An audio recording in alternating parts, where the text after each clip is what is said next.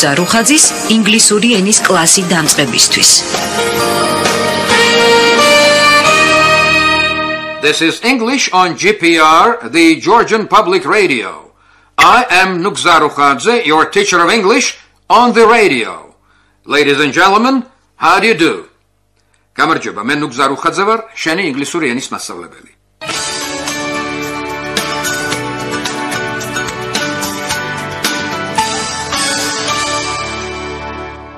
იწყება ჩვენი მე-6 გაკვეთილი და იწყება ის ინგლისური ალფავიტის გამეორებით. ასე მოვიქცევით მე-10 გაკვეთილის ჩათვლით. მას იმეორე ჩემ შემდეგ. ყურადღება, ვიწყებ. A, B, C, D, E, F, G, H, I, J, K, L, M, N, O, P, Q, R, S, T, U, V, W, X, Y, Z. საკმარისია.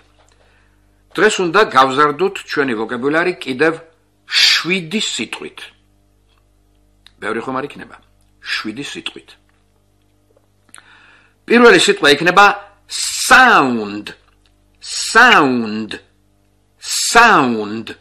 რაც ბგერას ნიშნავს ქართულ ენაზე. Sound. გაიმეორე? Sound. კიდევ sound. ახლა ამ სიტყვის სპელინგი.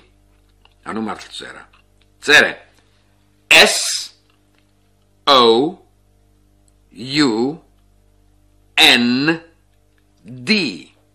კიდევ ერთხელ S O U N D. მოასწარი ჩაწერა.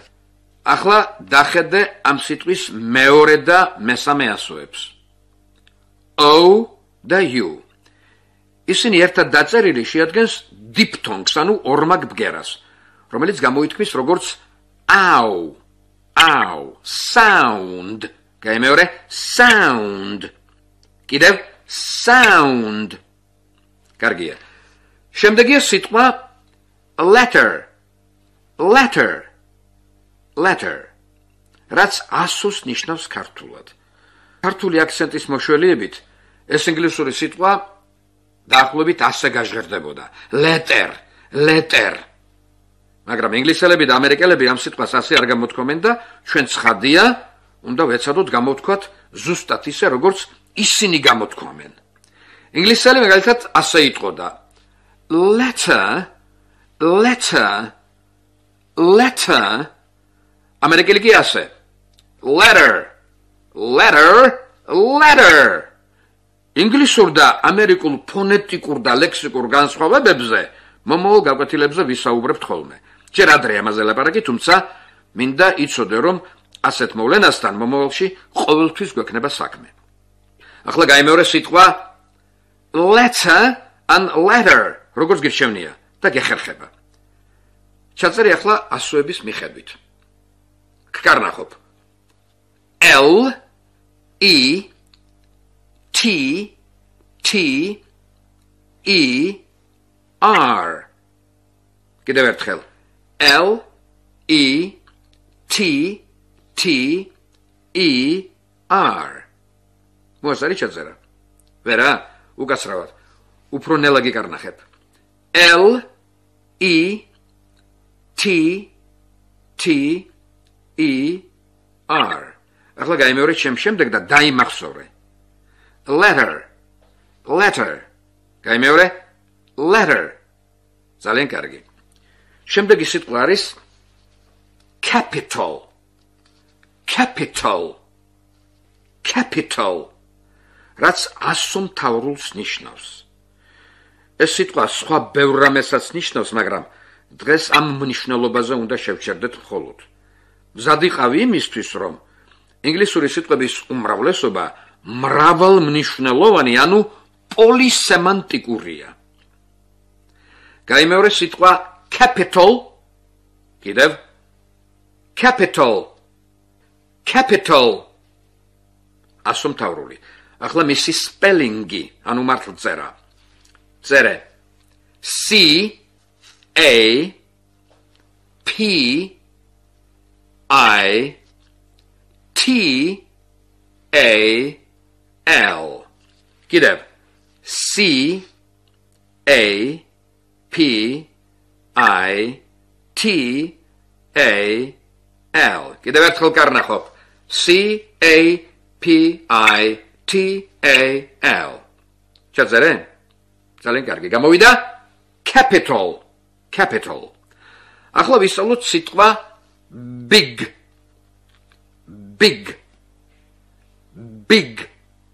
დიდი. Big. გაიმეორე? Big. კიდევ big. ახლა სპელინგი. წერეგეთ ახლა.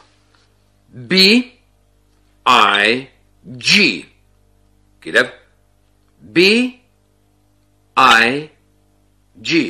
წერ B I G. წინა გაკვეთილიდან გახსოვს ალბათ რომ დახურულ მარცვალში ასო I იკითხება როგორც E. Big. ემშვენიერი მაგალითია სიტყვა big, გადასარევი მაგალითია დახურული მარცვლისა. გადავიდეთ შემდეგ სიტყვაზე. Small. პატარა. Small. ახლა სპელინგი. წერე S M A L L.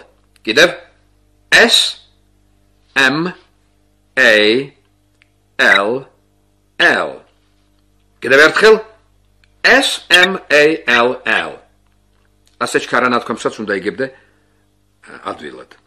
ჩაწერე? კარგი, ახლა დახედე ამ სიტყვის მესამე ასოს A. ორმაგი ასოს L-ის წინ ის იკითხება როგორც გრძელი O. Small. კიდევ ერთი ახალი ინგლისური სიტყვა. Sentence.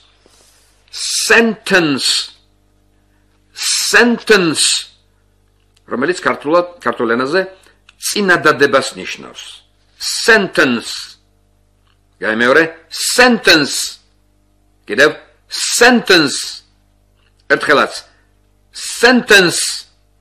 კარგია, ახლა ჩაწერე. კარნახობ ამ სიტყვის spellings. წერე S E N T E N C E. ვიმეორებ ცოტა უფრო ჩქარა და შეამოწმე თუ სწორად ჩაწერე. S E N T E N C E. სწორია? კიდევ ერთხელ დახედე. S E N T E N C E. რა გამოვიდა? Sentence. და ბოლოს მოვსინჯოთ კიდევ ერთი სიტყვა. Vocabulary. ქართულ ენაზე სიტყვათა მარაგს ნიშნავს, ანუ vocabulars. Vocabulary. კიდევ ერთხელ. კიდევ vocabulary. კამარა და კარგი, ახლა ჩაწერე. კარნახობ ამ სიტყვის spellings. წერე V O C A B U L A R Y. რა თქმა უნდა გრძელი იყო ცოტა. ვიმეორებ და შეამოწმე თუ სწორად ჩაწერე. V O C A B U L A R Y. ხო არ ვიჩქარე? სწორია? კიდევ ერთხელ დახედე. V O C A B U L A R Y. Vocabulary. Თქვი? Vocabulary. არა. შენ ამბობ vocabulary. ეს არ არის vocabulary. ეს არის vocabulary. V თავში და არა w კიდევ ერთხელ vocabulary ახლა უკეთესი იყო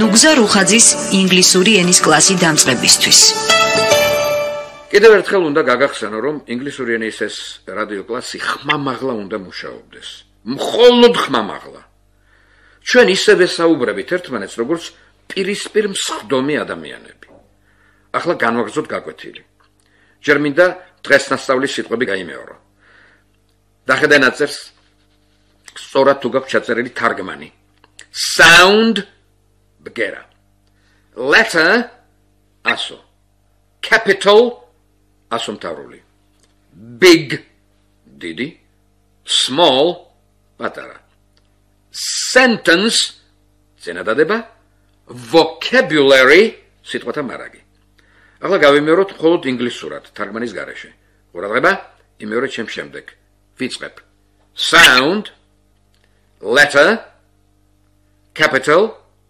big small sentence vocabulary ძალიან კარგი შენ უკვე იცი 15 ინგლისური სიტყვა იცი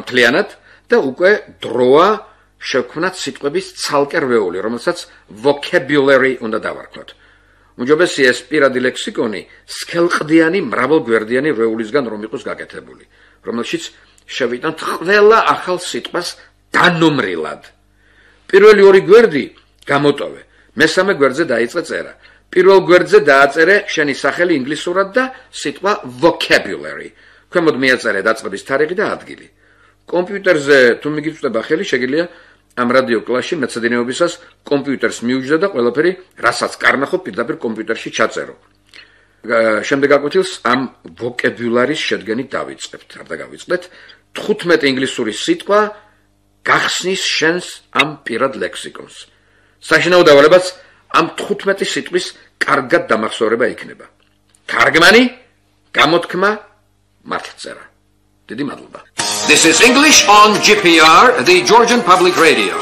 I am Nugzar Rukhaძე, your teacher of English on the radio. Thank you and goodbye now.